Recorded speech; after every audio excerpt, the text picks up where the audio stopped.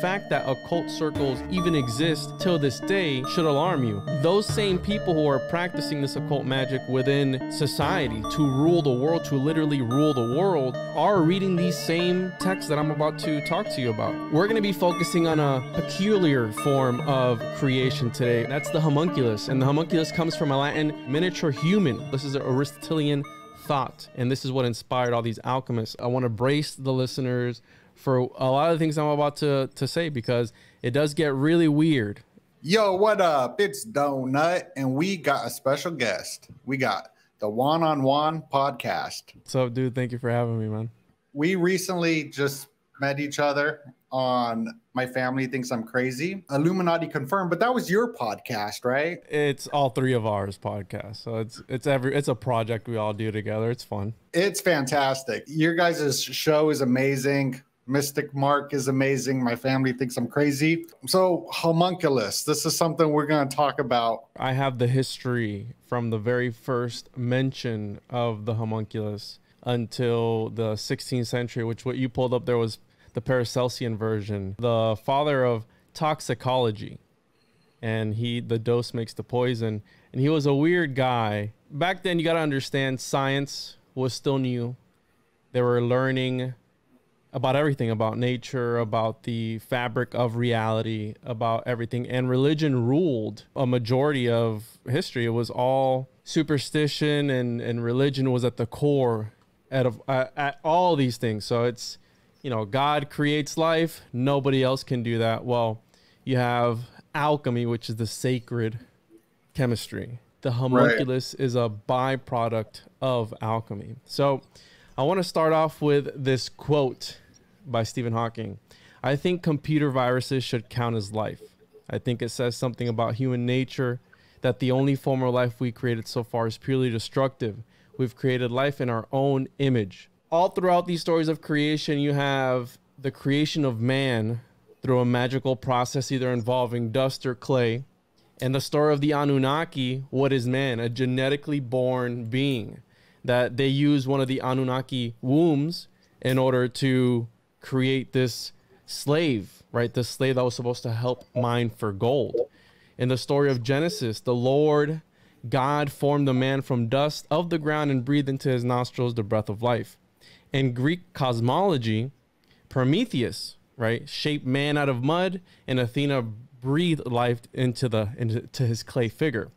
So throughout all of history, we have, and Prometheus is the one that gave man fire, and he was outcasted by the Titans.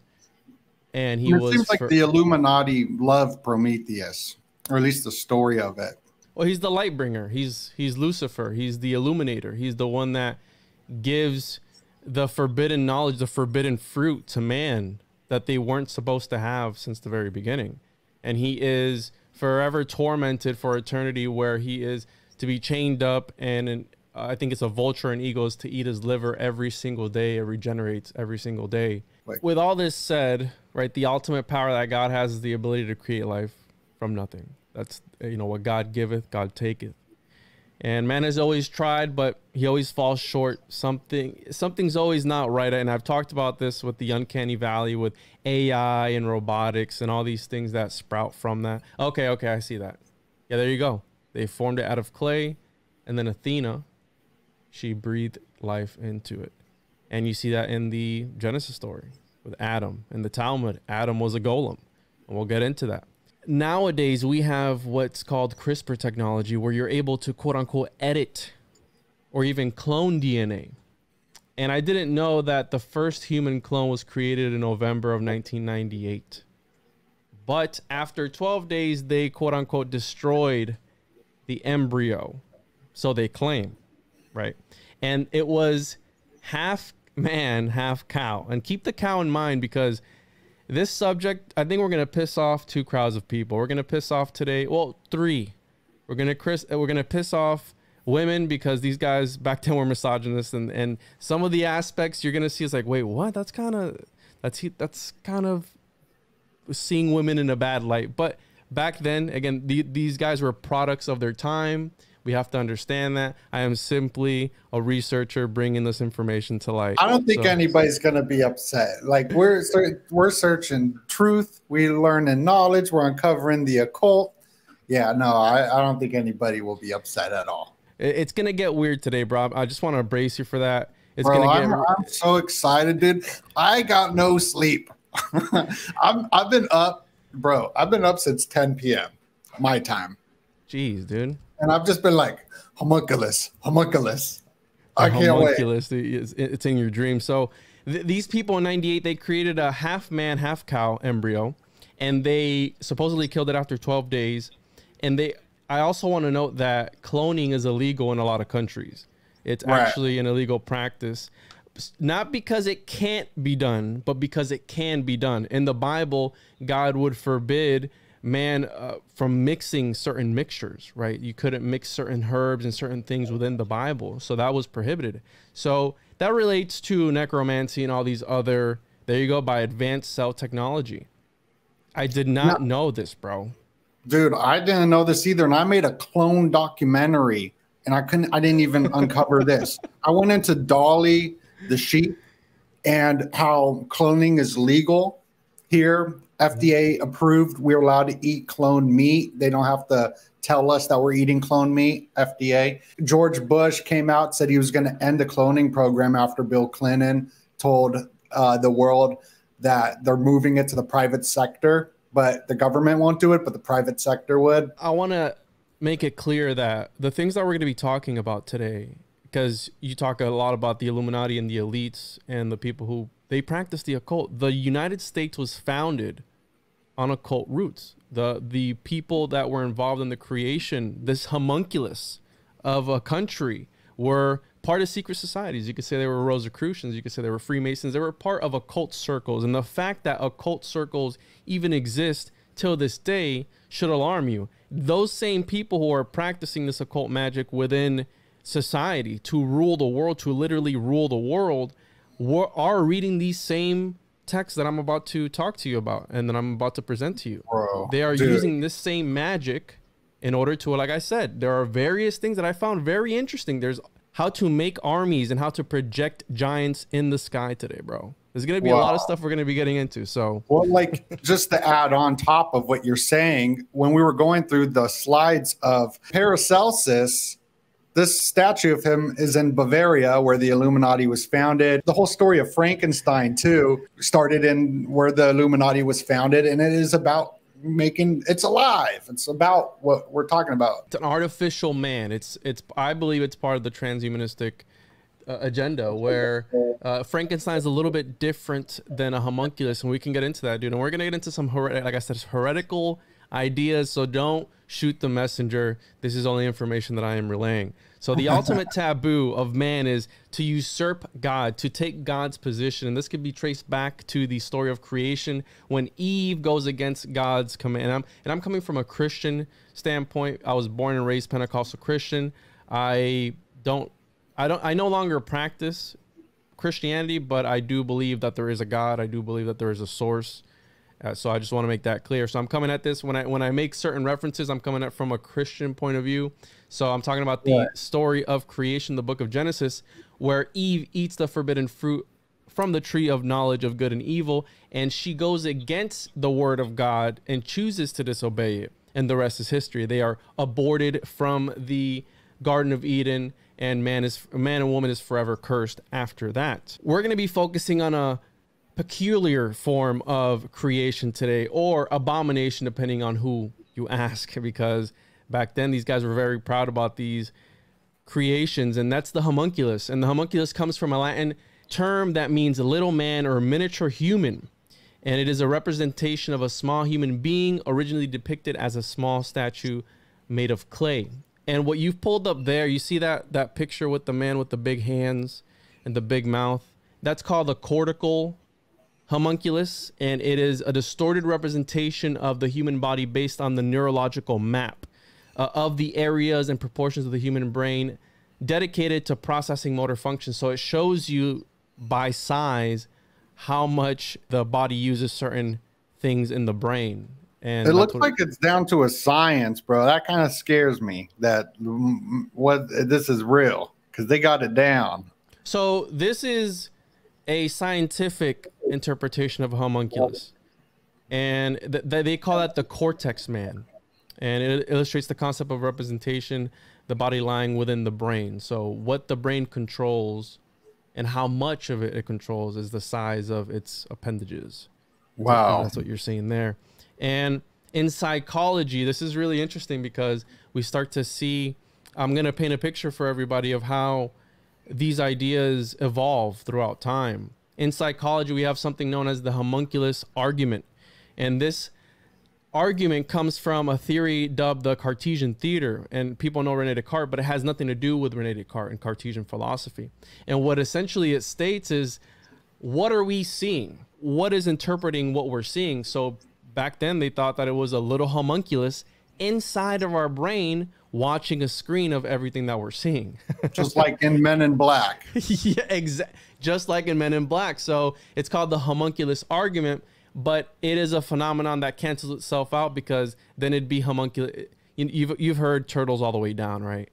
Well, it's homunculus all the way down, because there's a homunculus inside the homunculus's brain that's watching you, right? So there's a homunculus in your brain, and there's a homunculus in that homunculus's brain, and so on and so forth. Like a Russian doll. Exact, ad infinitum. So it keeps going for forever. Gotta show that MIB. Yeah, there you go. In neuroanatomy, we already talked about the cortical homunculus, which is the one that you pulled up with the unproportionate sizes of the body, and it represents, it's a neurological map of the areas of the human brain and the body. And the one that we're going to be talking about today, it was popularized in the 16th century, and it's the alchemical homunculus. Homunculi for plural. And this revolves around alchemy and the philosophical art of it. Alchemy, for those that don't know, is it's a magical process of transformation, creation, and combination. In alchemy, it is an artificial human created by magic. A homunculus does the bidding of its creator. But before we get into that, I want to give a background of where these ideas came from, how these ideas were implemented in people's minds, because it came from somewhere, and that's the picture that I want to paint today. The concept comes from a formally adopted biological science that's preformationism, and it states that everything in nature comes from a smaller version of itself. So essentially what I was talking about, the homunculus argument, where it's a little man within your brain that's watching you, and then ad infinitum, well, a little person turns into a grown person. That's what they believed back then. Like if you go back and study like the origins of sex and why most people like watching gangbang porn, I know it sounds kind of like out there, that all the tribes, they didn't understand that there was one sperm. So the entire tribe would have sex with, so all that made sense, because then everyone would be the child's father, and it was good for the community. That's why it's the #1 searched. It taps into our ancestral roots, is what you're trying to say. Yeah, I know that's weird. I know that's weird, but I wanted to get weird with this podcast. Trust me, we're going to get weird, bro. Don't you worry about that. So you have this idea of preformationism, where every little grown thing comes from a little version of itself. And Daddy Pythagoras, right? Daddy, because it all goes back to Pythagoras. Yeah.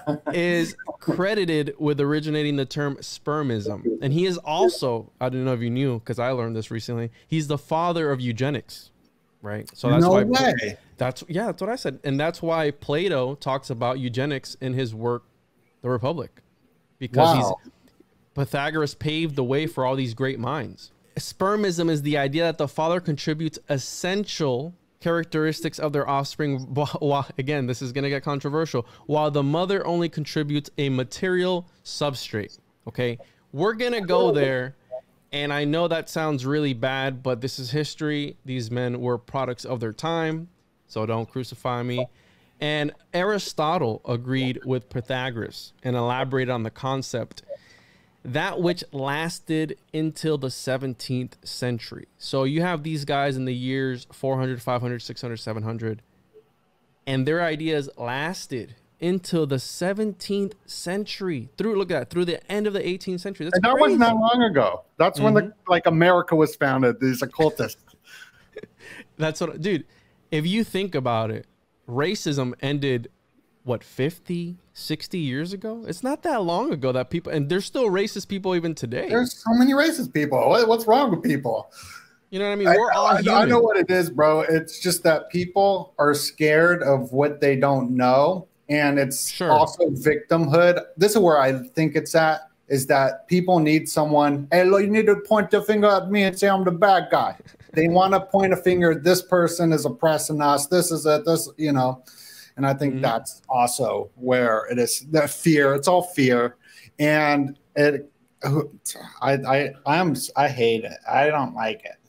Yeah, neither do I. I think we're all homunculus at the end of the day, and we all bleed the same. So let's all treat each other with some respect. So we have the idea of Aristotelian biology, and this was the ideas of Aristotle and in his works of biology, that Aristotle influenced pre-modern natural scientists of the time. And during Aristotle's time, they viewed reproduction from two different angles: that of spontaneous generation and sexual generation. Spontaneous generation was prevalent in Greek mythology, which influenced Aristotle. Therefore, he influenced the rest of those people. During his time, it was pretty much fact. It was accepted as true. Nobody was questioning the narrative. And they believed that spontaneous generation could be triggered at will by mixing the correct natural ingredients and allowing them to putrefy. Putrefaction is going to be playing a big role in today's lecture or presentation. I don't know what you want to call this. For example, they believe that a little baby chick the reason that a baby chick would come to being and become alive was because the gelatinous phlegm inside of the egg would putrefy, and that would birth the chick.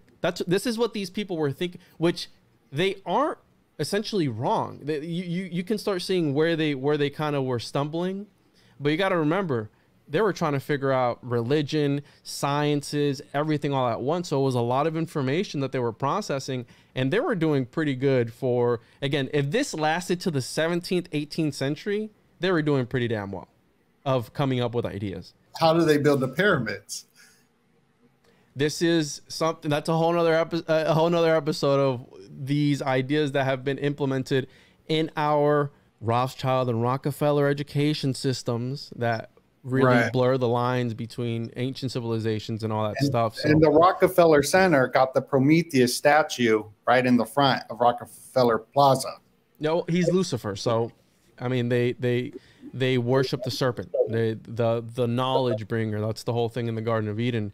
It was Sophia, right, from the Gnostic cosmology, that was telling Eve to eat from the tree so they would learn that they were in a false matrix. Again, back to this homunculus idea of Yaldabaoth and his cronies, where man has always been a homunculus in the figurative sense and a literal sense, if you want to believe the stories of creation. This goes back to mythology. With mythology is the psychology of humanity, if you really want to think about it that way. I've heard Daddy Manly P. Hall talk about it like that. Daddy Manly P. Hall. Manly Penis Hall, bro.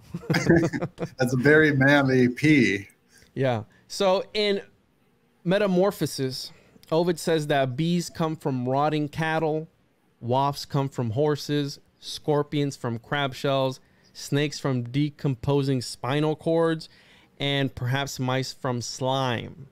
And varying subjects that are put through different levels of putrefaction make different things. Okay, this is going to play a role. This is an Aristotelian thought, and this is what inspired all these alchemists of their time. Putrefaction. Yeah. So when things rot. The fifth stage of death. The fifth. Well, see, I didn't even know that. The fifth stage of death. So this is after everything has already left the body, and this is how you get people who are bloated and stuff like that. They're putrefying. They are decaying. They're rotting, essentially. So they believe that this created new life. Reminds me of the mummies. Well, I think I have a different take on the mummies. I think that they were preserving the body so they could come back to it at a certain time, right? So that's what I think mummies are. But people were eating mummies. There is medicinal cannibalism, which we could do a whole episode on that, where people back then, they were eating corpses because they thought it was good for them and it helped them with digestion and all these things. So people were eating mummy dust as well. And there was at a time where graves were being robbed so much that they had to put a stop to it. Medicinal cannibalism. Look into it, bro. It's messed up. Wow. That's wild. In Wow. In etymologies, the 7th century bishop Isidore of Seville claimed honeybees were generated out of rotting cattle, bumblebees from horses, drones from mules. So it got more specific as time went on, right? So they're taking these ideas and transforming them as time went on. And Virgil, the poet Virgil from Dante's Inferno, he took this a step further in his work Georgics. And Virgil wrote about how to replenish a beehive with artificial bees through the use of begonia. Now, this is where it's going to get a little bit weird, and we're gonna crank it up to 10 after this, because begonia was a ritual based on the belief that bees were spontaneously regenerated from a cow's carcass. Now, the way that this was done, and I don't condone animal violence, but you got to understand that if these people back then, if they did this to an animal, imagine what they wouldn't do to a human. This is the beating of a cow as to not break its skin until it's dead and it's pretty much pulp. And when you would let this sit, the bees would eventually generate from the rotting corpse of this cow that you just beat to a pulp. Very dark. So you're supposed to take this cow and just beat the living crap out of it until it liquefies itself inside. Then you spray a little bit of thyme and cinnamon and all this stuff, and from that, there comes bees. These are, again, the scholars claim that the ritual had more of a poetic merit to it. It was genius. It was not an actual. The bees are dying. We need to smush some cows. You need to kill a cow, exactly. So, but this is just the way that people viewed how things came to be. And again, they are products of their time. And I want to read a little bit. A narrow site restricted for its use, and this is from Virgil, the ritual of begonia. A narrow site restricted for its use is chosen first. They wall it in, impose a narrow arching roof, insert 4 windows, sloping toward the winds for feeble light. They find a 2-year calf with sprouting horns, whose nostrils and whose breathing mouth they stop, so they kill it. Enclose, despite his struggles, beat and pulverize the carcass while they leave the skin intact. I want to talk about how there is a symbolic representation to things and a literal comprehension to things. Maybe these guys are writing with green language, but it's very specific to use this violence and this gruesomeness when writing about a secret message. We know cryptography, we know all these things, and back then magicians and all these different people, they wanted to hide the fact that they were doing magic. I know that, but I'm just reading it from the literal point of view, and later we can get into the symbolism behind it. They pulverize it in the carcass while they leave the skin intact. Here, his flanks, all this is done. When west wind ruffles ocean's waves in spring. So you see this poetic language of like, is this really a ritual, or are they trying to hide something? And before meadows bloom in bright new colors, before the chattering swallows hangs her nest in rafted barns, meanwhile within the corpse the fluids heat, the soft bones tepify, and creatures fashioned wonderfully appear. These are the bees, first void of limbs, but soon aware with wings, they swarm. After all this is done and everything is rotting, here come the bees. Aristotle, he also had an explanation for lice and what they called itch mites. And this was purely, a lot of these things were purely based on observation. You got to remember that back then they didn't have morticians or people who do autopsies. That was forbidden. That was a forbidden art. You'd be ruled a necromancer if you were to dig up a body and try to examine it, or vivisect it, or dissect it, or do whatever it was that you were trying to do with it. So and that's what Da Vinci did a lot. Do you know about that? Yes, and that's where all these ideas of Frankenstein come from, because it was a forbidden art. It was necromancy. That's what they were accused of doing, because there were some people who were using these bodies for other extracurricular activities, if you know what I mean. You know, there's always that aspect of it. And Aristotle's theory of lice, that they were produced out of the flesh. Right, so he would see these, what he called eruptus forms that would come, so like pus and just pimples, and he would see the lice come out of that. So he said, oh, well, the body's producing these lice because there's a lot of humidity within the body. Mind you, this is what these guys were thinking back then. Aristotle's theory of sexual generation was that every material substance must contain matter and form. And these two forms is sperm, which is the almost pure form, and menstrual blood, which is the almost pure matter. Now, the sperm acts as a form to the matter supplied by the menstrual blood in order to produce a living being. What what Aristotle believed was that at intercourse, there was a battle going on between the sperm and the menstrual blood. There was a war going on. And depending on who won was depending on what would be born, either a male or a female. So if the menstrual blood won, a female would be born, and vice versa. If the sperm won, then a male would be born. So we have this early idea of biology, of reproduction being talked about by Aristotle. And this is what shaped up into the 18th century, bro, these ideas, and other great minds, right, that would take ideas and change them. Wow, that's fascinating. Yeah, so if the male semen gains the mastery, it brings the material over itself. But if it gets mastered, it changes over either into its opposite or else into extinction. And this is kind of, again, misogynist, but the opposite of the male is the female, which is female in the virtue of its inability to affect concoction and of the coldness of its blood-like nourishment. And that's the generation of animals. So again, there's essentially a battle going on between the sperm and the menstrual blood. Aristotle was a product of his time. Women were seen as inferior to men. Aristotle, like I said, accounted the gender differences because he believed that males were hotter than females. And because that goes into like have you ever seen you watch The Office? Mm-hmm. When Dwight was trying to have a child with Angela, he said, you got to have a male. All you got to do is put the temperature at like 60 degrees or something. So I bet you that's where it comes from. Well, did you know Michael Scott was actually a magician of antiquity? Dude, I just learned that. That's wild. Yeah. Because of their greater heat, male embryos arrive at a greater degree of perfection than females do. And these are Aristotle's words. Aristotle states females are weaker and colder in their nature, and we should look upon the female state as it were a deformity. Because of the absence of the sexual appendage, right, the penis, this further proved that women lack perfection. And these are the words of Aristotle. Yeah, dude. Oh, it gets much worse than this. It gets way worse than this. During the time, women were essentially viewed as contributing only secondarily in generation. So they were pretty much incubators at the time. And Giles of Rome compares the sperm to a carpenter and the menstrual blood to wood. So man was the epicenter of everything. Man was the most powerful. Sperm was the most powerful, was the nectar of the gods. And women were only there to just hold the seed until it was born. And that's the idea that they had back then.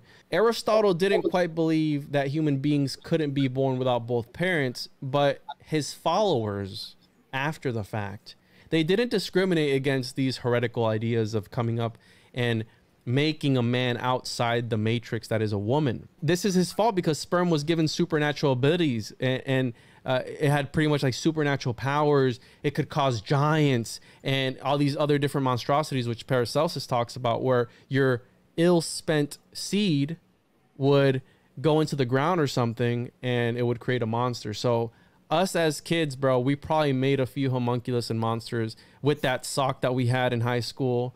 I always think about that, dude. I always think about like, yo, it's going somewhere. Like, if it's a condom wrapper or if whatever it is, where is it going? What's developing? Like, well, something's got to be created with your DNA. With the hot sauce that was putting hot sauce in his condoms allegedly to kill off the sperm. Yeah, I heard that. I heard about that. Yeah, it makes you think, right? So the idea, because it makes it hot. Well, no, because it's killing the sperm, so they can't use it for anything else. But probably it makes it hot. I mean, I don't know. Trying to make some homunculuses. Probably.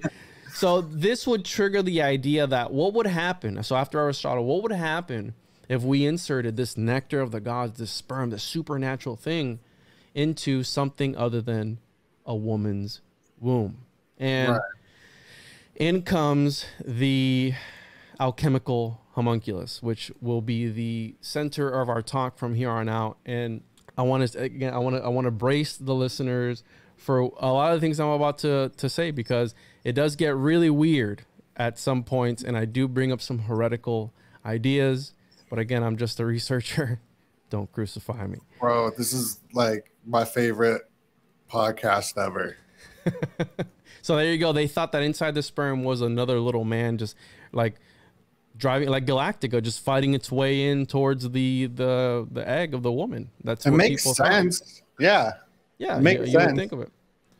So the first mention of a homunculus is traced back to this enigmatic alchemist named Zosimos of Panopolis, or Zosimos Alchemista is what they called him. He was Greco-Egyptian.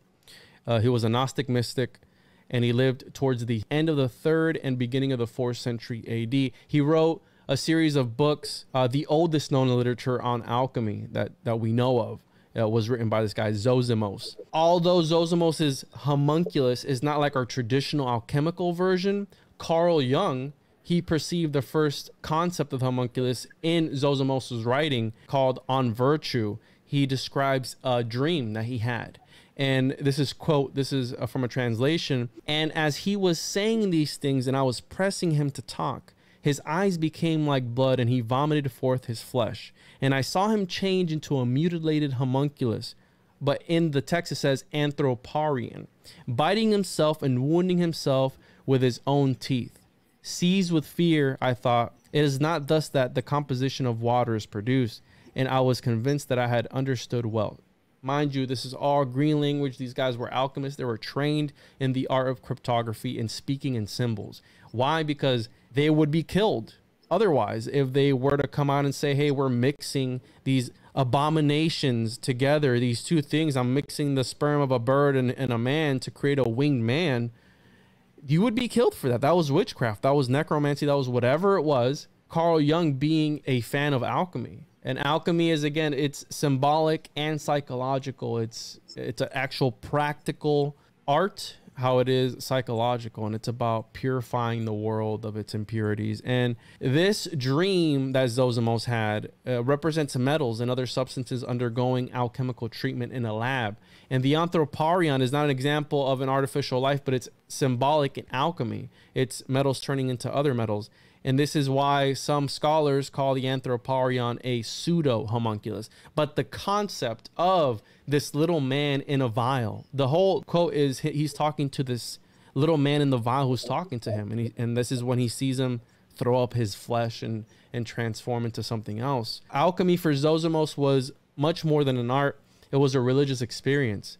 He was a follower of Hermes Trismegistus, right? Because it was during the Gnostic era. And Hermes preached the very Gnostic idea that the world is a prison. The body is a prison for the soul. We are all here because of the archons. They're suppressing us. So the practice of alchemy to distill, purify matter from its dark attributes. Zosimos and his followers hoped to remove the impurity of matter. And the goal was to, quote unquote, resurrect the material world. So when these guys were practicing this, they actually thought that they were affecting reality on a higher level by doing these things, by doing these arts, the alchemy, because not only was it a practical thing, it was also a spiritual thing for them. It's very cryptic. Like I said, the history of alchemy goes from from Egypt. I mean, that's where the term comes from. I think there's some truth to it. I think that, think about the placebo effect, how our whole entire body can transform through a belief system. Why wouldn't stuff like this work? In my opinion, that's what I think. Absolutely. Look at Kundalini. Kundalini is the belief that if you meditate enough, you are able to trigger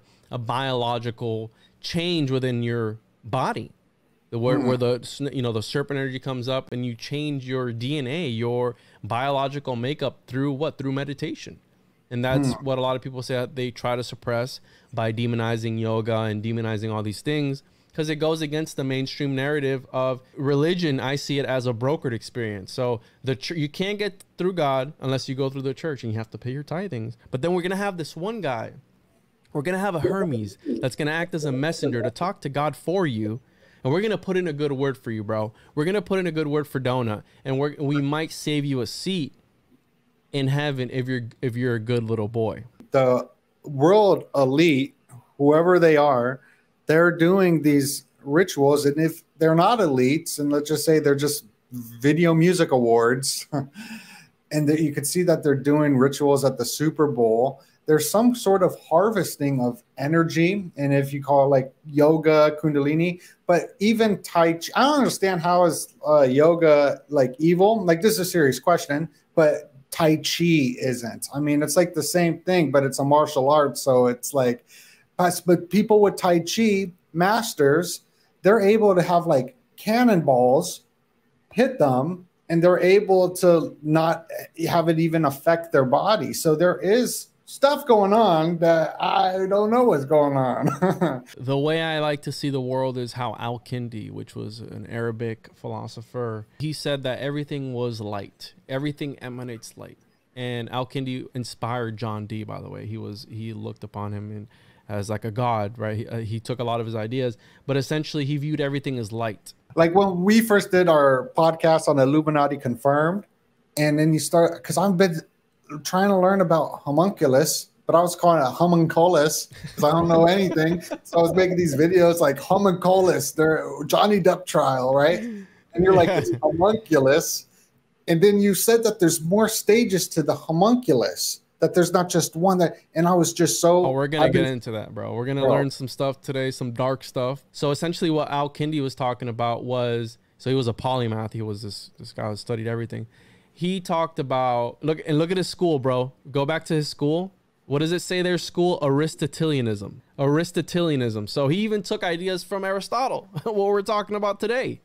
Gotcha. So all these guys were inspiring themselves, but there's always those one Pythagoras at the core of it. And from there, Aristotle. Daddy Pythagoras. Daddy Pythagoras. And from there, you have Plato, and he paved the way for Christianity. And the Gnostics came first. Christianity came after that. So these guys paved the way for what we know the world to be today. So Al-Kindi talked about how we all emanate light. We're all these light beings. It reminds me eerily of what Crowley was saying, that we're all stars or something of that nature. Right. Well, even this is Liber. So Liber, yeah. Right, probably where Aleister Crowley got his Liber idea. Liber means book in Latin, I believe. Novum is 9. Yeah, I don't know Latin. November is actually 9. Al-Kindi talked about how we're all light. We all emanate light, and the way our lights interact creates an effect. Now, the magician is the person who can manipulate those light, the light coming from everything. This mic is putting out light. That tree outside is putting out light. It's interacting with my light, and something else is going on over there. It's like this unseen world that is outside our vision. So it has to do with optics and all these things. And he believed that the people, what I consider the magicians, are the people who can manipulate that light. Those are the people creating magic, where they're able to bend the light, this metaphysical light, and point it wherever they want. And I think that's what magic is. And I love the Al-Kindi worldview. Like, just imagine, but it's like a cosmic web. He looks like a boss too.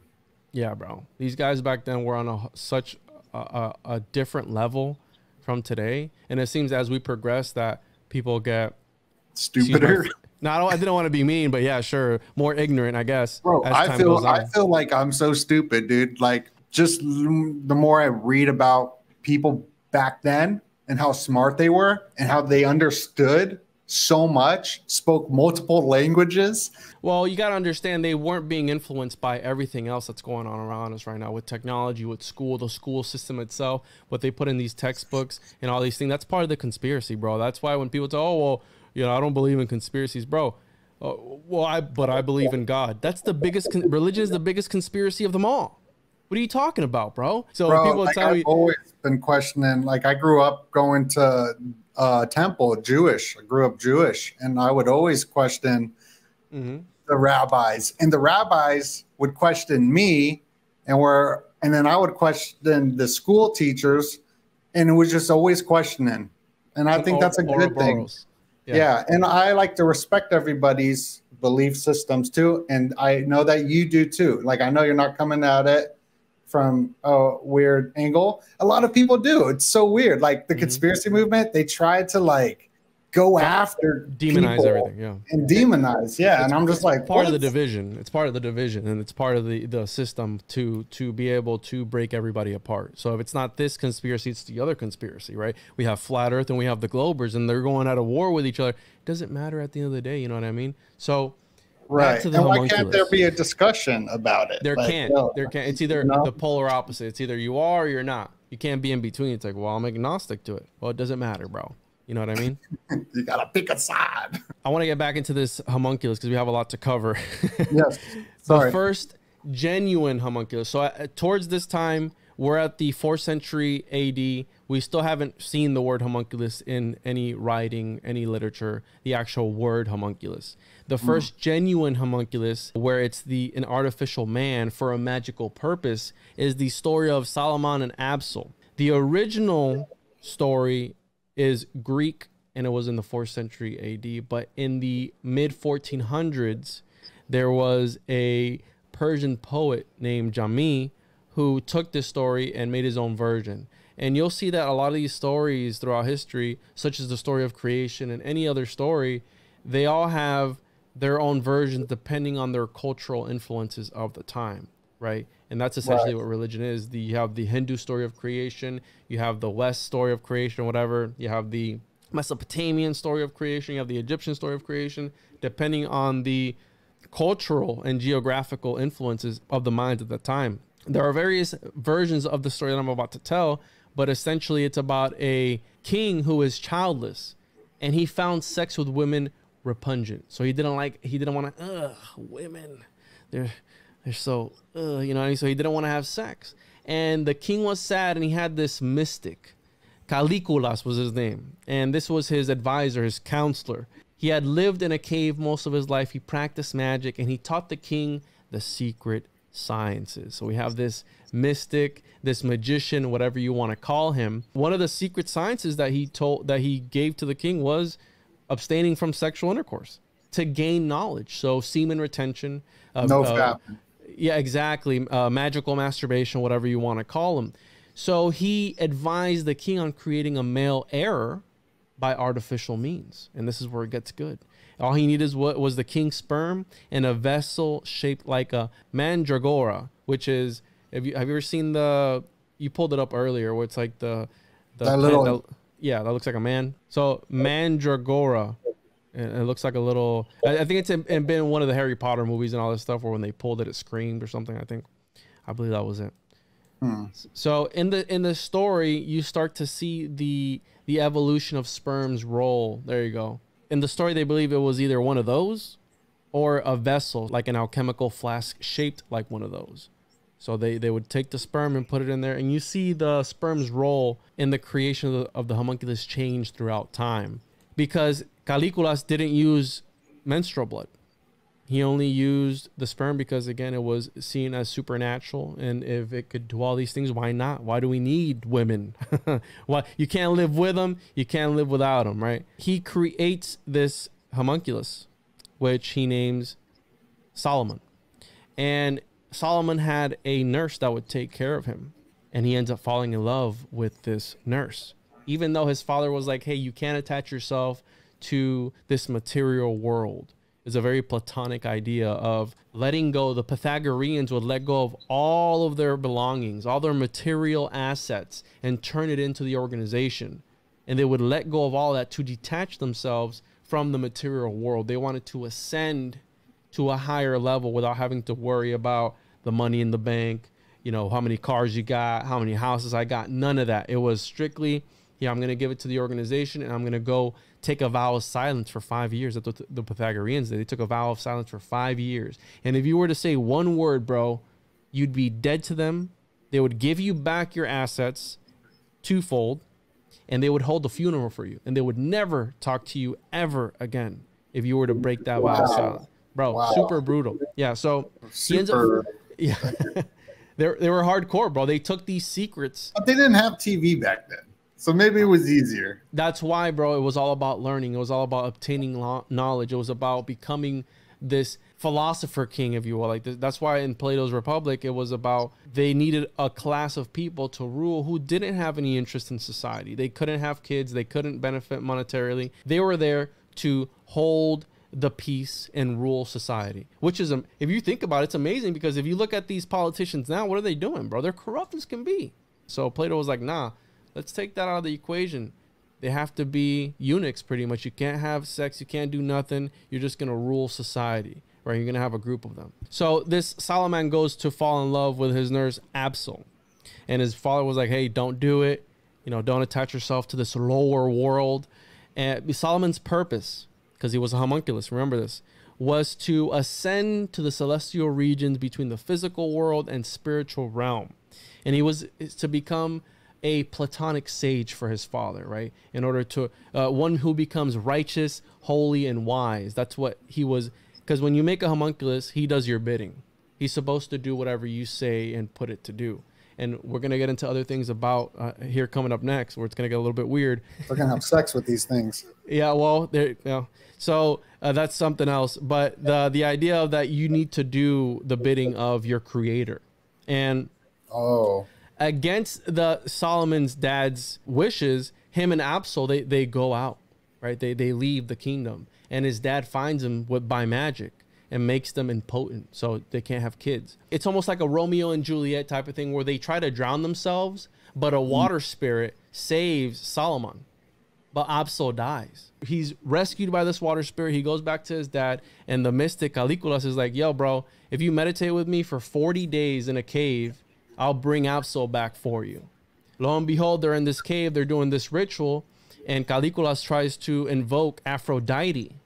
And as he's invoking her, she's appearing, and she's very beautiful, and she appears to Solomon, and he forgets all about Absol, bro. He forgot about his other chick. He's like, yo, Aphrodite is beautiful, right? And there he forgets all about Absol and rejects all carnal love and assumes kingship, how his father always wanted, how the good little homunculus that he was. It's an allegorical story of rejecting the physical world in favor of the, again, Platonic world of forms. So Plato had this idea that there was an upper dimension and everything that was in there was perfect. And this is a reflection of a more perfect world, right? We have a horse, and then you have the form of a horse, which is the perfect horse. But then the horses that populate this world are imperfect. They're imperfect versions. If it hasn't gotten a little bit weird, we're about to crank it to 10, bro. And this is the topic that got me into the homunculus, what really intrigued me. I have this other podcast called the Occult Book Club, where I team up with Paranoid American Comics. Check them out. We get together and we read obscure books in history, and we review them, and we give a full breakdown of the book on episodes. And one of the books that we came across was the Liber Vitae. How I mentioned earlier, we have the allegorical and the symbolic portrayals of the homunculus. It's time to get down and dirty, right? This idea of creating artificial life by the Islamic world was taken with open arms, bro. These guys were like, during the Middle Ages, were like, oh yeah, dude, we're gonna do this whole thing. And you had two arms of, I guess you could call it science, arise. And you had magia naturalis, which is natural magic, and then alchemy during the Middle Ages. Those who were able to master nature were seen to have extraordinary powers. They had, there was divination. They could change the course of the moon. They were omnipotent. That was the whole thing with Pythagoras. He was omnipotent. He could tell the future. He could, because they understood nature, right? That's a natural magic. Books that would become known to be grimoires were instructions on magical practices, how to do something. Again, this gets convoluted with the magic and all this stuff, but the pseudo-Galenic and Platonic grimoire that we're going to be covering is called the infamous Liber Vitae, or the Book of the Cow. And I stumbled across this one night while reading some Manly P. Hall. And it was a story, which I'll pull up here in a little bit to read it towards the end. It's a story about this Freemason who creates 10 different homunculi, and he keeps them in his lodge, in his Freemasonic lodge. One of his assistants gets so annoyed by the homunculus that he kills them all because they were talking too much. But each homunculus had a different magical attribute, and we'll get into that story later. This book, you're not going to find it on Audible or Kindle because the original is in very fragmented Arabic text and only exists in various translations, and the most popular translation being the Latin one, which the way I get my information was from a source that translated it. As you recall earlier, we talked about Aristotelian biology, spontaneous generation, and the sickening ritual of Begonia. And this book combines all of that and more. Now, this is where it's going to get, just buckle up, all right, bro?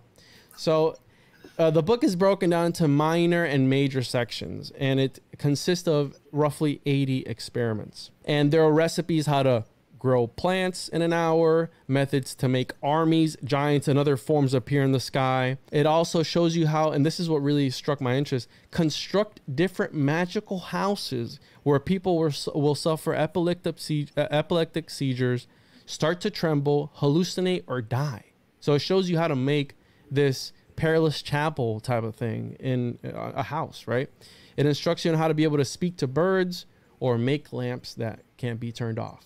It gets really, I don't condone the animal abuse, but you got to understand that the elites are using the same magic that is written in these books today. So if they will do this to an animal, who knows what they'll do to a human, right? The Liber Vitae can be traced back to the end of the 9th century. And it goes by various names here in the West: Vitae Platonis, Liber Anaguimus, Liber. It's got a whole, but Legis Platonis, a whole bunch of different names. It's a pseudo-Platonic text where the person is Galen, which is a Roman physician, is talking about a work that Plato was supposedly wrote. But this is almost like having a pen name for the time. We know that Plato didn't write about this. We know Galen wasn't writing about this. These magicians of back then, these people who were writing these grimoires, would use pen names. They would use like the Necronomicon. Who wrote it? Well, we don't know, right? They say John Dee translated it. There's a whole thing behind it. Well, who was it? Was it really some guy named Al-Abdul Hazred? Probably not, right? That's a pseudonym. Frankenstein came out anonymously when that first came out, and it was totally Percy Shelley, but they're saying that it was Mary Shelley or whatever her name is. Percy Shelley wrote books anonymously on anti-church and sent it out to everybody. So yeah, the pen name. Yeah, absolutely. Again, this pen name to hide the fact that they were doing these things. Now, if it's symbolic for something much deeper within the text, I wouldn't be able to tell you. So it's a major and a minor. The minor section, to the author, says that it's known to the public. It's exoteric, and it's various things, how to make optical illusions and all that stuff. And the major section, he states, is more noble, quote unquote, and esoteric in nature. So it's more specific, higher levels of magic. Now, the first 4 experiments of the major section are the macabre ones, right? The ones that we're going to be talking about, the ones that piqued my interest, and of scholars and researchers and everybody alike. And these gruesome experiments, they even led some researchers to omit certain details from it. They were like, hey, you know, some things are better left unsaid, because some of the things in this book get pretty sickening. It's like, wait, what? You doing what? So let's get to it, bro. In order to relate the relation between the cow and this book, because it's called Liber Vitae, the Book of Cows, we're going to start with the 4th experiment of the major section that gives instruction on how to generate bees. Now that sounds familiar, right? Because we talked about Virgil and Begonia. You start off by taking a cow and building a house with 14 small windows on the eastern side. And when I think of this, I think about Abramelin and how Crowley, right? Abramelin's ritual on how to summon a guardian angel, and how Crowley tried to do it. And he had to buy the bullskin house because it had the windows on a certain side and a certain amount of rooms and a certain orientation. Because again, I believe it goes back to light, bro. How they are able to bend light within these buildings and manipulate it and use it. So you start off by taking a cow, building a house, 14 small windows on an eastern side. And this could all be Twilight language, but this is what this book says. Then you must seal off all of them shut. Behead the cow, drain all of its blood, and reattach the head back again. So far, so good. You then sew shut the mouth, eyes, ears, nose, anus, and vulva. And this is where it gets a bit weird if we haven't already. So similar to how Virgil beat his cow, you're supposed to take the biggest dog penis you are able to find and beat the cow with it. So now I've had people do, when I first covered this, and I'm not, I'm not lying. Some scholars think that it was a mistranslation, but that's what it says. It says dog's penis. But not only is it a dog penis, it's the biggest one. Don't laugh, DoeNut. This is serious shit, bro. All right, this is serious stuff. Take the biggest one that you can find. And dude, I've had people listen to that episode because that episode like blew up. I've had people message me, telling me, asking me how to take care of their homunculus, how to make one, you know, how to find the biggest dog penis. I'm like, dude, I'm not your guy. Don't come to me for this stuff because I don't know. You can get that information on the one-on-one Patreon. Go subscribe to his Patreon and you can get that info. I'm gonna make a Patreon tier about finding the biggest dog penis, the quest for the dog penis. So that's what people like, bro. People want that. I don't know, bro. When I came across this, I was really afraid. Like I told my co-host, I'm like, "Do you want to talk about it?" He's like, "Yeah, I'm game, bro. I'm so about it." So I brought it up. So you take, and this is quote, take a big dog penis and incessantly beat the cow with it until its flesh is discolored and its bone is broken. Now, wow. That's funny, right? It's funny, yeah. Just going to town on, and this isn't even the weirdest part, all right, bro? So after this step, you split open the cow skin after 7 days and remove the marrow-like substance, which you must then grind up with an unknown herb. You take the mixture and put it in the corner of the house where it eventually becomes worms. Every day thereafter, you need to open a window and throw a handful of powdered bees at the worms until you have living bees. Now, if you do this in reverse, you get a cow. So the whole step that I said, you get a cow in reverse of this entire process. Bro, this is like Legos. Yeah, right. This is like esoteric Legos. Now, let's get to the homunculus recipes because this is the one that really piqued my interest.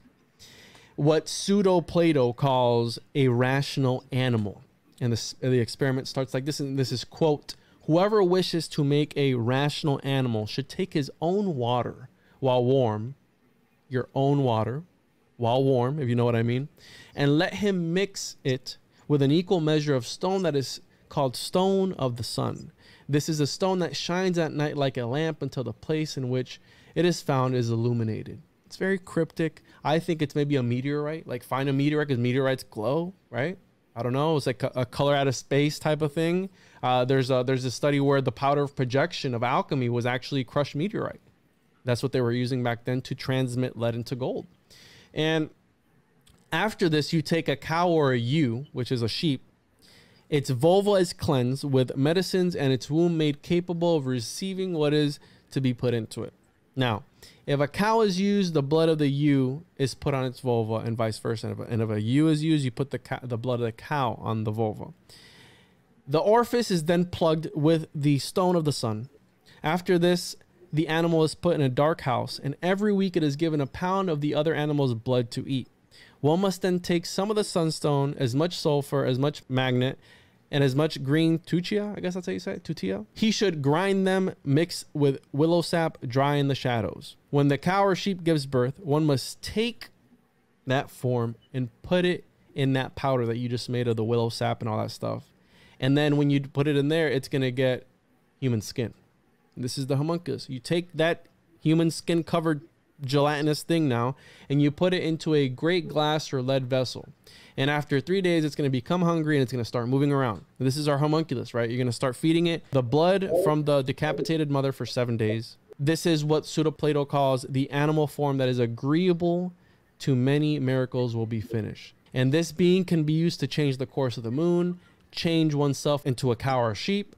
And if you take this shape and you nourish it for 40 days and feed it blood and milk, nothing else, and the sun does not see it, you may use its bodily fluids to anoint your feet and you'll be able to walk on water, bro. Finally, if a man, and this is quote, if a man has raised it and nourished it until a whole year passes and left it in milk and rainwater, it will tell him all things that are absent.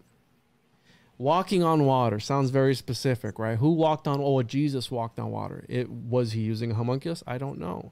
Was he a homunculus? We'll get to that later because, like I said, it's going to get really weird on this episode if it hasn't gotten weird. And I have the remaining other experiments of this book So essentially it's telling us the purpose of a homunculus is to use it for magical purposes. So you make it, you dissect it, you use its bodily parts for magical. It gives you godlike powers, bro. That's what a homunculus is. Dude, this could be working. I mean, I've never done that. Do you know anyone who's actually done that? Like, it could be that's what's up. Like, maybe that is what's going on. You know, like, I'm never gonna be able to do that because I can't build furniture from IKEA. How can I even make it a homunculus? But this you know, is fascinating, bro. And when I laugh, it's because I'm really enjoying it, bro. It's funny. And bro, I talk on my channel a lot about sex rituals and all the time. And every time I bring on someone and bring up this stuff, they tell me to take it out of the podcast and stuff like that. And I'm just like, what? Like, this is what's going on. Like, so I wasn't like laughing in any disrespect at all. Just all good, bro. The words tickle my mind when it's funny, you bro. talk about beating someone with the biggest dog penis. It's so specific. Exactly. It's like, how do you know you have the biggest dog dick? Like, what if you use this dog dick and then you go find another dog that's got a bigger dick than the original one? You're like, what's going on? So, bro, I get it, bro. And mind you, it could be green language. Who knows? Because these guys were cryptographers. They talked in this Twilight language. So it could be a hidden code within the code, bro. With, you know, the actual answers might be behind, you know, it's not a dog dick. It's something else, right? It's code word for something, but we don't have the key to understand it. Right, we're it's just esoteric. Exactly.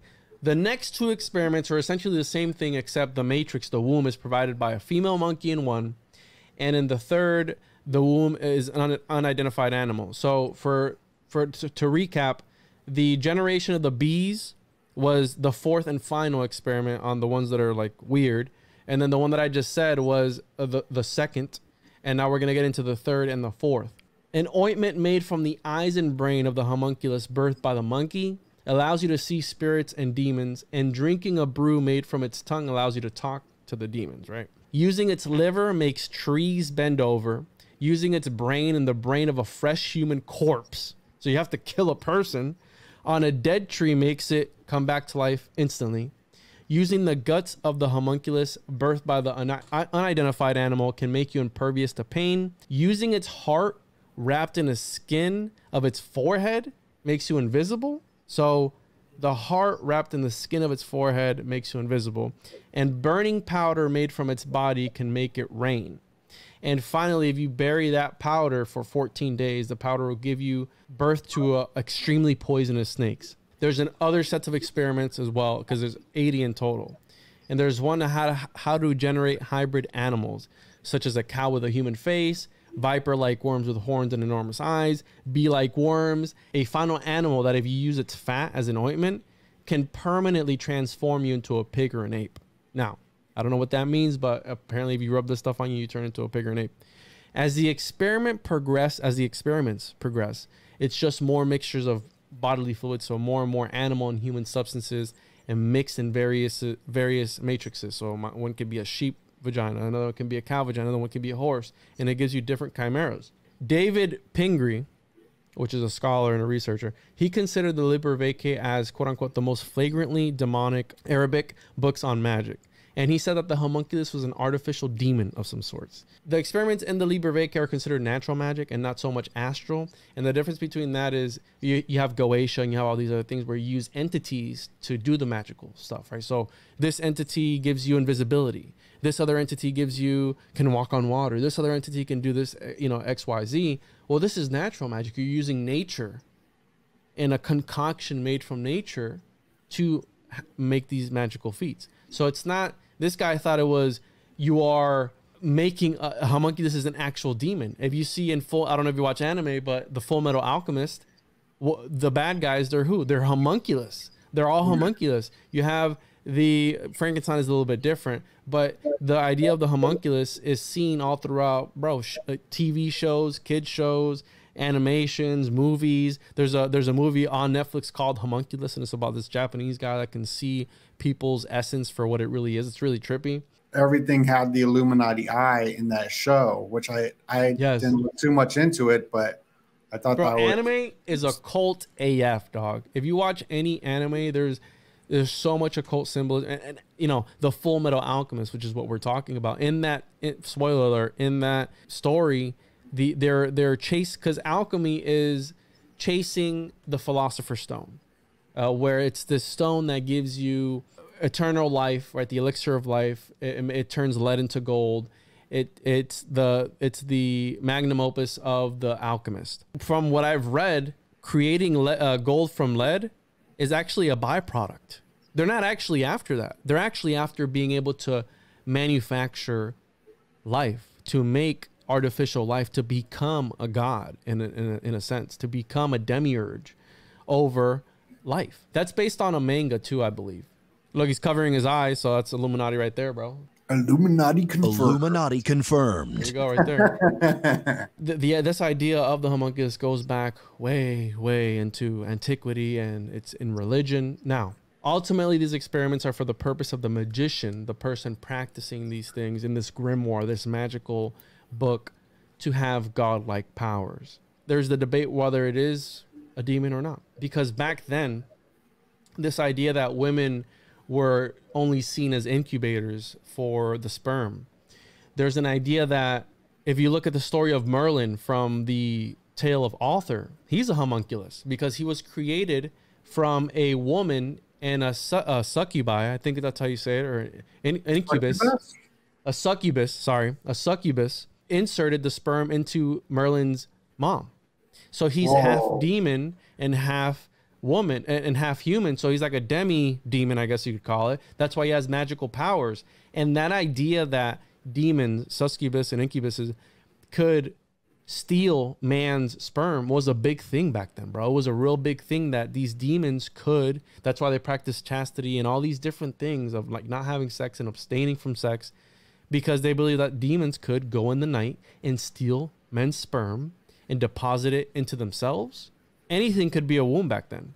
If you demean the woman as being the one that creates life, which we know today from science that women are actually the ones that create life, right? They're the reason why we're here. It's like, who came first, the chicken or the egg? But these guys back then didn't know that. They had big egos. Science wasn't. So there you go. The demons impregnating Merlin's mom. That's wild, bro. I had no idea. And that's King Arthur, bro. That's his mentor. Merlin is the mentor, bro. That's wild. So this idea that demons could insert man's seed, because it's all powerful and supernatural, into women is a thing, bro. Look at that. That's a painting from what, the 1494? What is that? It's freaky, bro. And then the one before this, look at the demon on the left. Yeah. Oh, dude, I got some pictures. Also on the right. They're like cutting up the animals. They're cutting the goats. They're sacrificing. There you go. They're homunculus in it. So, again, ultimately, it's about having godlike powers as a magician. Moving on. Moving on. Jabir ibn Hayyan.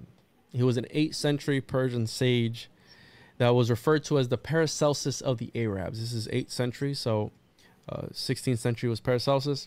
And in his works, Hayyan wrote about and gave instructions on how to artificially recreate products of nature, such as precious metals, stones, plants, animals, and you guessed it, man.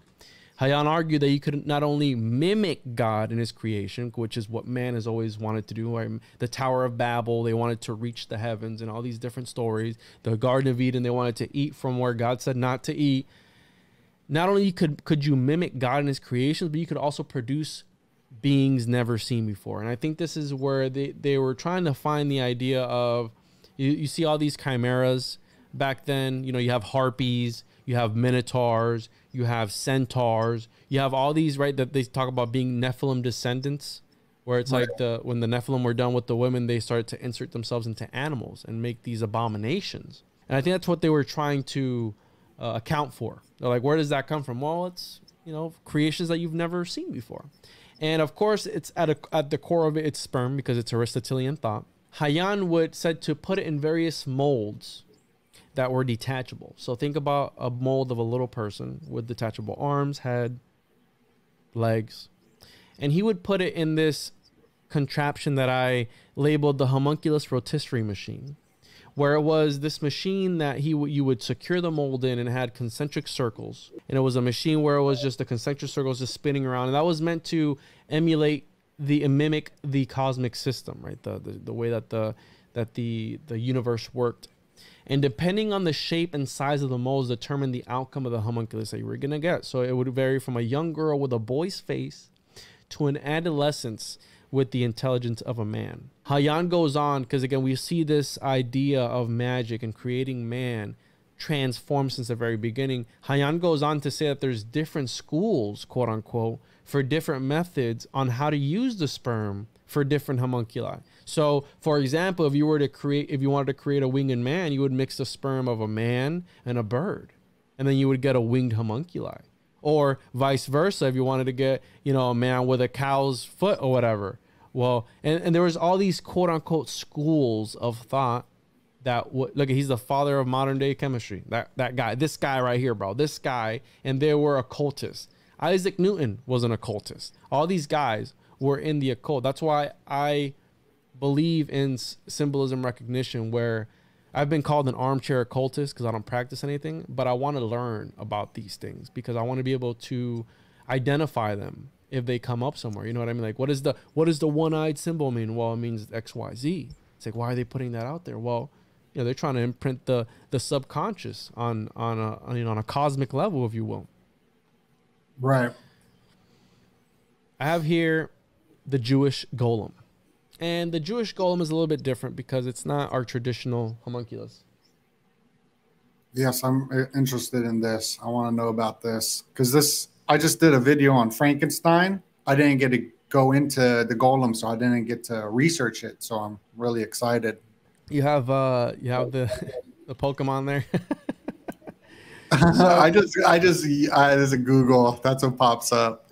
The Pocket Monster Pokemon. This relates to Jack Parsons, bro, what I'm about to talk about.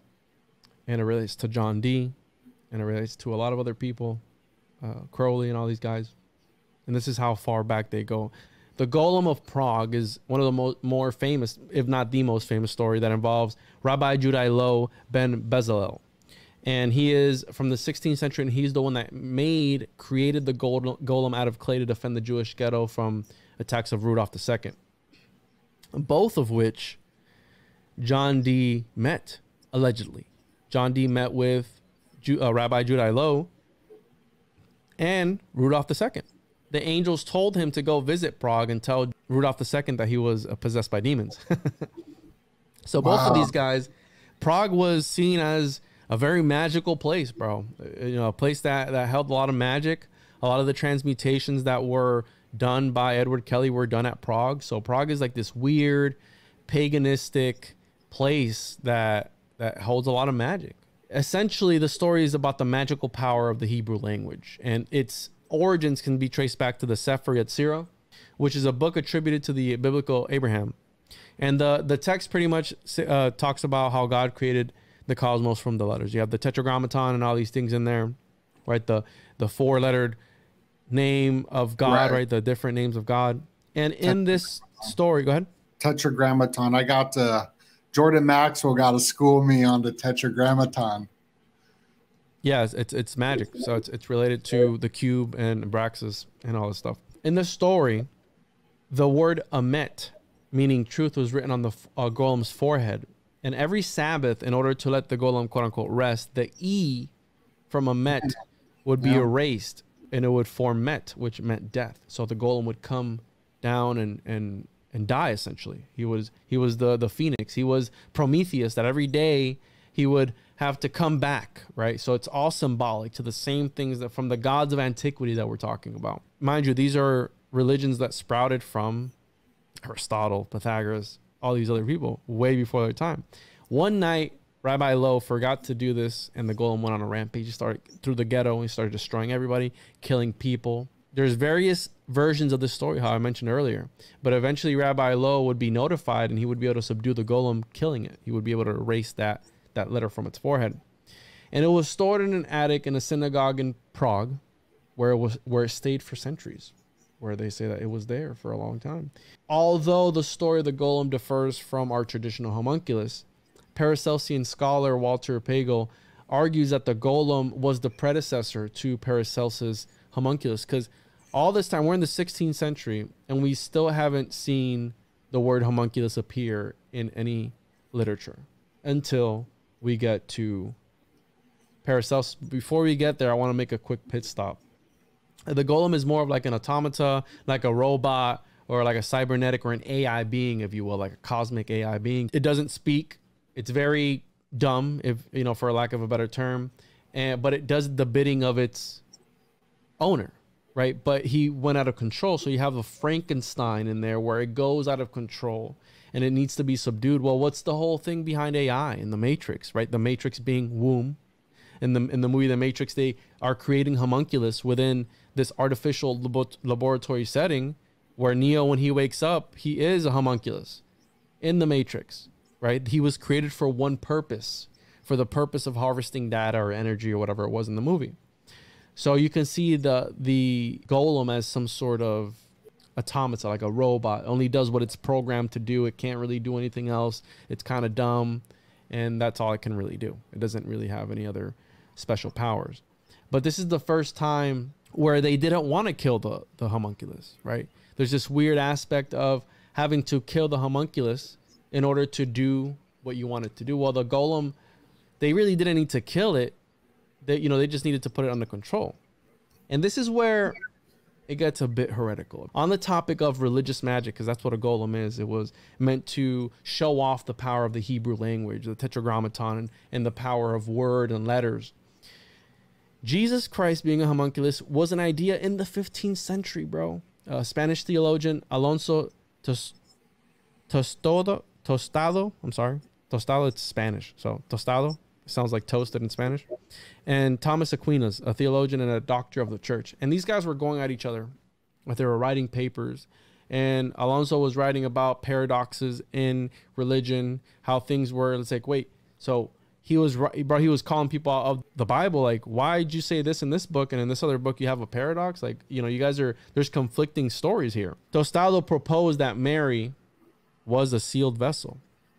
Again, it's a variation from our traditional homunculus because there's no semen. She was Virgin Mary, but she did have menstrual blood and a womb. And although Tostado argued that Mary would not have had enough blood for a full development of Jesus in the womb, therefore he was a condensed version of a man. So she didn't have enough blood in her body for him to fully develop.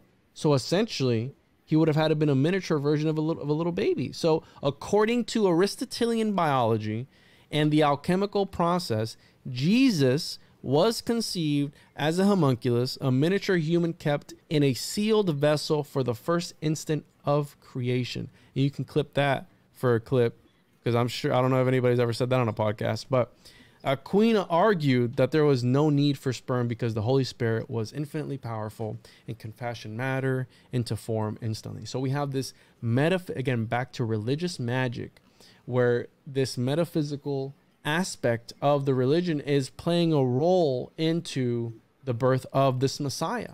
That's a very heretical idea that Jesus was a homunculus, but I take it a step further because I said, this makes a lot of sense to me, and coming from a Christian background, Tostado would go on to present the repercussions of creating homunculus. So what he didn't want is the demeaning of the womb, right? It's a sacred thing. It creates life.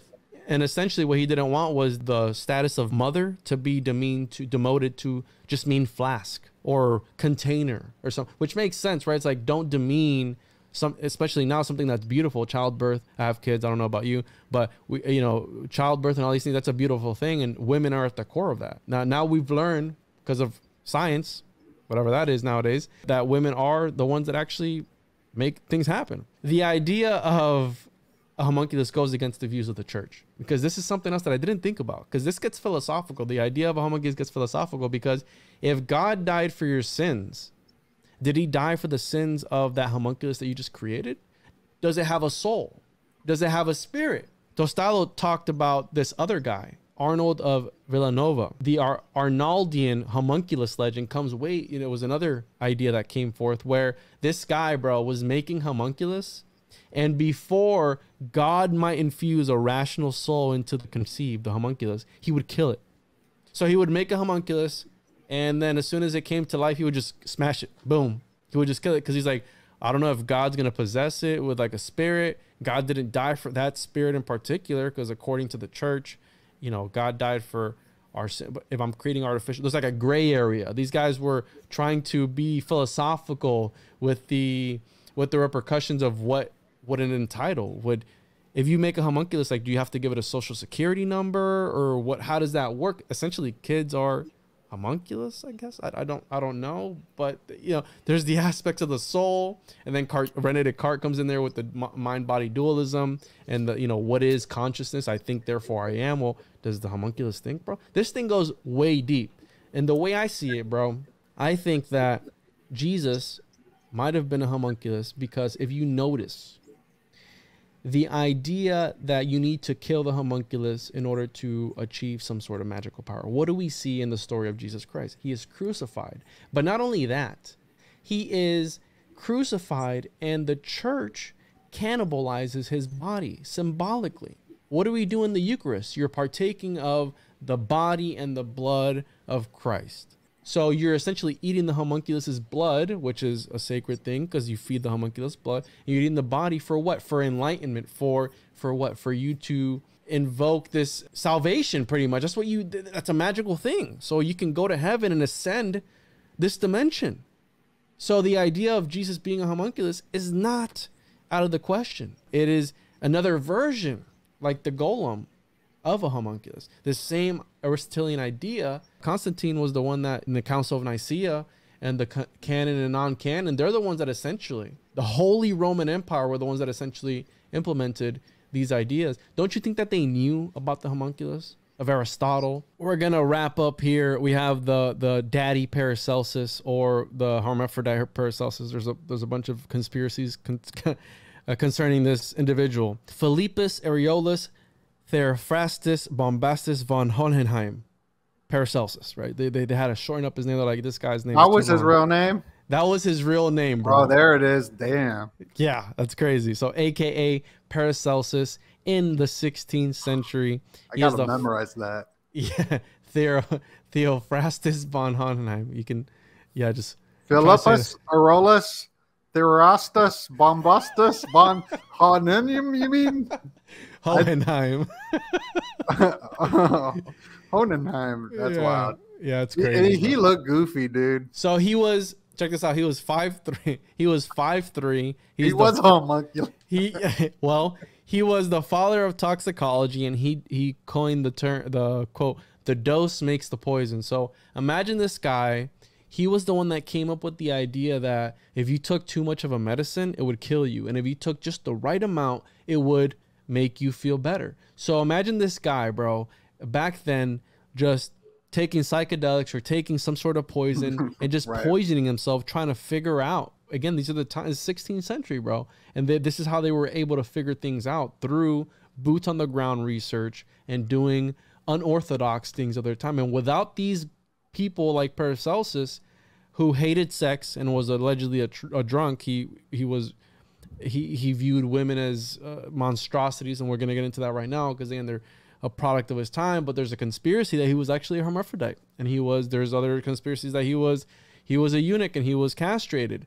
And there's another conspiracy that he said that he was actually a woman with a huge clit and lips that look like a small ball sack. And that was not me. That is actual research that I came across of Paracelsus. Man, and it's backed up by anatomy. They have his skeleton, and they were able to study his skeleton, and they were able to come up with the fact that he had wider hips than usual. He was 5'3". He does look like my grandma. Cranial deformities, and allegedly he admitted to somebody about being, again, he liked men. But who knows? You know what I mean? It doesn't matter. It doesn't take away from the fact that he was a great mind of his time. If he was into some weird stuff, he was, because he was talking about homunculus. This is the man or person who coined the term homunculus. This is the daddy of the homunculus by the name. Yeah, and the daddy of the toxicology. Toxicology. Toxicology. This guy's a very important, and I'm just making jokes, you know. So the homunculus to Paracelsus was the pinnacle of man's creative power. The idea that man could become a god, how I had mentioned earlier, essentially a demiurge. In 1572, physician Adam von Bodenstein, he published a book that was supposedly by Paracelsus, De Natura Rerum. And this is a very famous book. And in this book, there's an argument that things are either created by means of nature without art or with the aid of art, which is alchemy. And Paracelsus is the one that brought forth the idea of the egg. This phlegm, I'm not going to try and say the other words, like this mucous membrane, the phlegm that's inside the egg, right? That would putrefy, and that would bring forth the baby chick. We know that's wrong now, but this is what these guys thought. He was the one that came up with that idea. And he also stated that if you were to burn that bird or chick into a powder and insert its ashes into the phlegm and put that into a horse womb or subject it to the warmth of a quote unquote horse womb, you would get a quote unquote renovated and restored bird. So homeboy is got it kind of mixed up. You know, I have that book, The Devil's Doctor, the one that you just passed. So he's talking about how if you take that bird and you burn it and you put it back into the egg, that you're going to get some sort of a phoenix, which we know is wrong too. The Nature de Natura Rerum, he goes on to say that the death and rebirth of birds is quote unquote the highest and greatest Magnolian mystery of God, the highest secret and wonder work. It goes on to say, quote unquote, you must also know that men too may be born without natural fathers and mothers. That is, they are born from the female body in natural fashion as other children are born. But a man may be born and raised by means of art and by the skill of an experienced spagyarist, as in show hereafter. This is him introducing the homunculus. He also talks about the unnatural union of man with beast, which also produces offspring, though not without heresy, because we know bestiality is a thing. Nowadays, there's people who like to have sex with animals. We know back then it was a thing. The Nephilim were doing it. The Nephilim were inserting themselves into animals. And Have you seen the movie Zoo? The Death of Dick Long? Have you seen Zoo? No, but there's a movie called The Death of Dick Long. Well, that's the same thing where the dude dies because he got perforated by the horse. Yeah.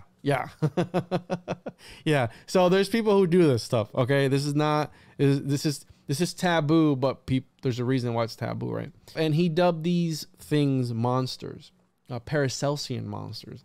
An example of a Paracelsian monster, before we get to the actual homunculus, is the creation of a basilisk. If you've never heard of a basilisk, it's a mythological creature, almost like a dragon. Have you heard of this headless man? Yeah, in Lemuria or something like that. I just saw like people posting it a lot. I didn't know if this is connected to any of that because it's in a bunch could be. Well, so Paracelsus believed that giants of back then were spreading their seed all throughout the world, and wherever that seed would land would form a giant or a monstrosity of some sort. So he did believe that at one point in time. He would talk about it in his writings. He talked about the dualistic nature of sperm, how when man is in lust and this bestial nature comes out in man, that pollutes the sperm. And whenever that sperm is put into a woman, that's actually a soulless being. Well, this is Paracelsus talking. This is the daddy of all of that. The guy who came up with all these ideas talking about how you could pollute your sperm. And it just makes me think of NPCs, where these soulless sperm, like, are they the NPCs that we see who are just here for texture? You know, like some weird I don't know. I'm not trying to be mean, but my friend works at the mall, and she says that in the morning, she's not into conspiracies or anything. She's explaining an NPC. She's like, these people, I don't think are real. Not that they don't have feelings and live, but they're like robots. They're like NPCs that are just programmed walking. And I'm like, you should go up to them and be like, hey, and just see what happens. Yeah, I did a whole episode on NPCs on my channel where I got into the whole thing, and I want to show people your channel real quick, just while you're on that on video screen, how you got some amazing podcasts. I'm on the most recent one, Illuminati Confirm, and we go into a little bit of the homunculi, but nothing like this. Oh yeah, here's the NPC one with Plato's Cave. Oh, that's going to be great. I'm listening to that tonight. But I mean, you got a of work, ton of work done, and you do your research. So everybody, I'll have all the links down below for everyone to subscribe. I appreciate that, bro. Yeah, you can find anywhere. You can find your podcast. I got a YouTube channel too. I post a video version of it on there. I'm trying to be like you, bro. So yeah, but I love doing deep dives and just learning and bringing new ideas to the game and about different topics from as scholarly as I can get. I consider myself a scholar. I consider myself a sage that's looking for the wisdom. And I like to back my ideas up with research. I like to say crazy things, and I like it better when I can back it up with even more. The truth is stranger than fiction. Bro, we're on the same page, bro. So I'm so grateful for you, bro, coming on here and diving deep. Sure. And dude, this has been awesome. But continue. The basilisk, I don't know if you've heard about it. It's a mythological creature that you can't look at it or else it kills you. It's almost like a serpent dragon. You can relate it to Medusa, right, where she turns everything to stone. So Paracelsus talked about how to make one of these things, and this is where it gets a little bit misogynist. And he talks about the creation of the basilisk from the menstrual blood of a woman that's sealed up in a flask and heated to the temperature of a horse's womb. So what he would do is he would put this in a jar and he would stick it in horse poop because it was warm, right? Fresh horse that you would put in there, so it would cook it up and putrefy. Now, the basilisk is considered the monster, and these are his words, the monster above all monsters, because its glance can kill, just like the glance of a menstruating woman who, quote, who has also hidden poison in her eyes and can ruin mirrors with her gaze, make wounds impossible to hear, and spoil wine with her breath. The basilisk was the embodiment of the woman's impurities and their poisonous essence. These are his words. Misogynist, didn't like sex, right? Maybe he couldn't get some, bro. Who knows? He hated women, and we see this in his work. The basilisk, this thing that you can't look at. It's horrible. It's made from menstrual blood.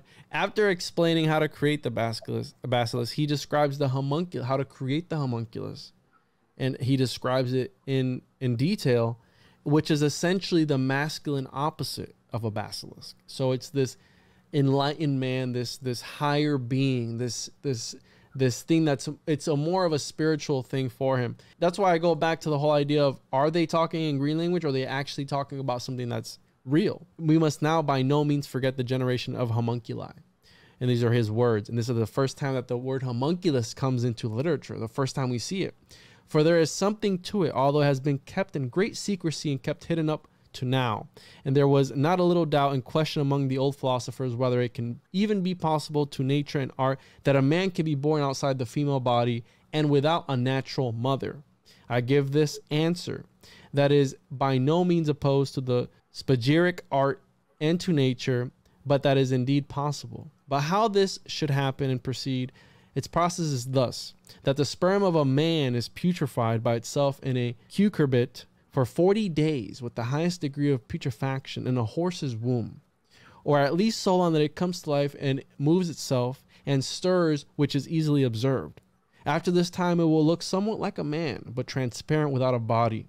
If after this it is fed wisely with the acronym of human blood, and be nourished for up to 40 weeks, and be kept in an even heat of the horse's womb, a living human child grows therefrom, with all its members like another child, which is born of woman, but much smaller. So we have the first mention of homunculus by Paracelsus himself.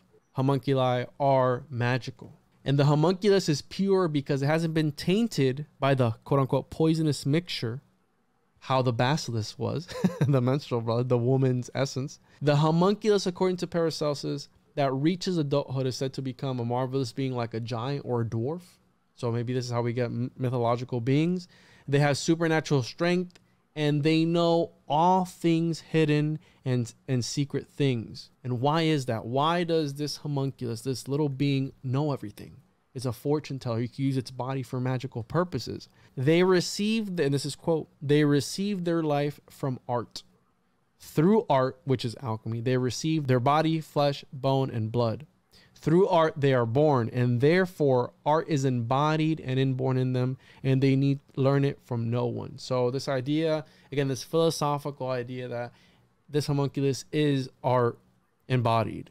So it therefore knows everything about the world of forms. It goes back to this Platonic thought, this demiurgic thought, where it goes back to Aristotle all the way to the beginning of that time. And it's here in the 16th century by Paracelsus that was the one that really made it the most famous. He writes about this in the De Homunculus, which is another book that he wrote, where he states that man has what I was telling you, this dualistic nature to him, and the tainting of the sperm and all this stuff. And this to him was some sort of experience. It was the pinnacle of being able to create life. You have other people who talk about, well, it's actually the opposite, because man is only able to do what? To reproduce artificial versions of a real thing. Wouldn't it be the opposite of the highest pinnacle? Wouldn't it be the bottom of the barrel, because you're just creating a knockoff version of a human life, right? Essentially. So you have those two schools of thought when it comes to the idea of the homunculus. And I wanted to relate this to occultists of today. They're reading these same things, DoeNut. They're looking at the same grimoires. They're looking at all the same information, and they're taking it and they're putting it a step above. They're adding their own magical experiments, their own magical systems like Parsons and Enochian magic. They're stepping their game up. The idea is to manifest as quickly as you can with the least amount of work. The Jewish golem is related to Jack Parsons. Parsons, his mentor at the JPL, was supposedly a descendant of Rabbi Judai Low, the original guy who made the golem in Prague. This guy would brag about it, about how he was related in the same lineage of this guy.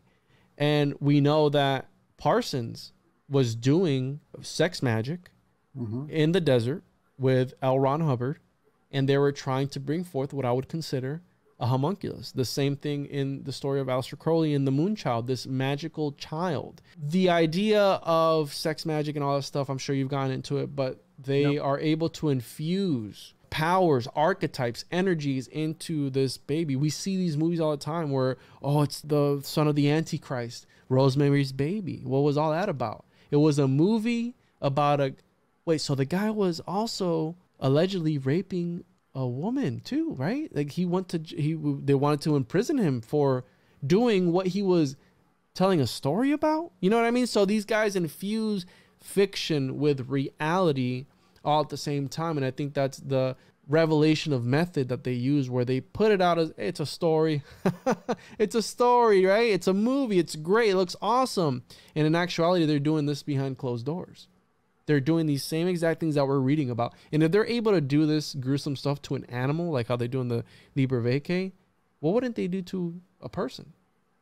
And it just makes me think of, what if that cow was actually from another ritual that magician had done, and turned the person into a cow, and is just using that cow for the new ritual? Because it tells you how to turn somebody into a monkey or a sheep or a cow. If you take the homunculus and you do what... The idea that pigs are maybe humans, right? There's that conspiracy too, where pigs are actually cloned humans, right? We have most a bunch of butchers don't eat pig. Exactly. We have the idea that the religious belief that they don't eat pigs, but we have people who go missing all the time. Do the missing 411? Are they actually going into Hollow Earth? Are they actually being abducted? Are they being turned into in order for us to cannibalize them? Yeah, exactly, bro. Right, so right. this goes, and then you got all the deep. cow mutilations too. I mean, I just putting that together, right? I mean, that's happening like a month ago. There was a skinwalker, the skinwalker, the Watigo, the Watico, and all these things are considered. You can consider them homunculus, because a skinwalker, there's a ritual that goes behind becoming a skinwalker. There's a ritual that goes behind becoming a Watico. You have to do a ritual of killing one of your own, or invoking the skinwalker is more of a thought form, but even that could still be considered a homunculus of some sort. And Jack Parson was killed when he was doing some lab experiment. Maybe that was for him to turn into like a skinwalker or something like that. I didn't know that about skinwalkers. There was the conspiracy is that he blew himself up. The mainstream is he blew himself up handling explosives. Now there's some inconsistencies there because the blast came from underground and it folded the floorboards up. Some people say that he was messing with a fire elemental. Some people say that he was making a homunculus and he exploded himself. And the idea comes from when he was doing the sex magic with L. Ron Hubbard, where he's trying to invoke the Whore of Babylon. Allegedly, when Marjorie Cameron came, she was pregnant, and she was supposedly they used that. She aborted it, and they used that fetus and gave it to the government, and the government took that and did whatever they were doing with it. They were seeing if it was magical or not because it was made under magical circumstances, under a sex ritual magic. They had sex for like 2 weeks or something like that. And also the connection of the Trinity site, where allegedly in the big gumbo or whatever the name of that big capsule was, within that they were trying to make a homunculus through radioactivity. When they blew it up, they wanted to see if it would affect whatever it was in there. And that's by Michael Hoffman. He talked about that in his book. Wow. I'm not able to confirm that information. But also, like, it just makes sense because the atomic bomb was created and they wrote a book about it and they called it American Prometheus, and it was this guy Oppenheimer. Really? Yeah, so and it's a movie that's coming out like this month, and we're hearing about all this nuclear stuff, but it's called Oppenheimer. They wrote a book about it, and it was called American Prometheus. So like, yeah, so like, there's the creepy video of him. One of my favorite quotes by him, where they look him in the eyes, and Oppenheimer's like, I have now, you know, he quotes the Mahabharata where he goes, I have now become the destroyer of worlds. And you know, you see that symbolism where either Vishnu becomes the full, the multi-armed form. You see that in CERN, bro, with the Shiva in front of CERN. And Kali is the opposite of that. And I relate that to Marjorie Cameron had a cult where they were trying to make an interracial star child, an interracial homunculus, and they thought they were bringing forth this new era of people. Aleister Crowley, I'm sure he was doing that too. So all the greatest occultists that of all time probably were messing with this, and they were doing these same things, and they were stepping it up at a higher level. And we see stories again all throughout how you looked up in the media with the movies about homunculus and the mangas infusing this idea, the Frankenstein being also some sort of a homunculus, and all these ideas. Statues coming to life are also could be considered homunculus, I'm sure, because there's ancient stories how statues started coming to life. Funny you mentioned this. This is a very esoteric book by one of my favorite authors, Artificial Humans from Pygmalion to the Present, Falling in Love with Statues, and it's by George L. Hersey. And he talks about just that. It's the entire history of the mythology of falling in love with an artificial human. So it talks about homunculus in here. I cited some of my information from here too. Oh, wow. Yeah, you have to buy this. It's not available. That's dope. Yeah, essentially that is the history of the alchemical homunculus. That was a crash course in Aristotelian biology, the early figures that talked about the homunculus. And there's a bunch of stories, and I want to, if I can plug something, I'm going to have something coming up, an upcoming project. My first zine that I have that I'm going to be publishing very soon is going to be on this exact topic, a whole breakdown with pictures, longer quotes, because I condensed some of the quotes because they're very long, and source material, bibliography of where I got my information. So the zine is going to be hopefully a community project. I would love for you to be a part of it. I want to source different channels to write articles in here. The Occultist Mundi, The Hidden World, and this is issue number 1. It's going to be out on the homunculus. It's going to be 24 pages of just straight homunculus talk and the whole history of it. And yeah, hopefully by the time this episode's out, I'll be done with it. This is a rough. Yeah, bro. Prototype. I'll order a bunch of them and I'll sell them. I'll send you some, bro. Don't worry about that. But yeah, that's what I got, man. And I really like talking about these weird subjects that not a lot of people talk about. You know, a lot of Bro, people. this is the first time I heard about this. I've been very, very interested in learning about this topic, and I'm just so grateful that you laid it out so well. I don't think there's anything like this on the internet right now. So I'm excited for this to be out there because this information that you brought is just mind blowing. The truth is stranger than fiction. So That's right. where can everybody find you? At the One on One Podcast on all social media platforms. Instagram being my main one. I have a YouTube channel, rockfin.com/the One on One Podcast. I do have a Patreon as well, patreon.com/the One on One Podcast.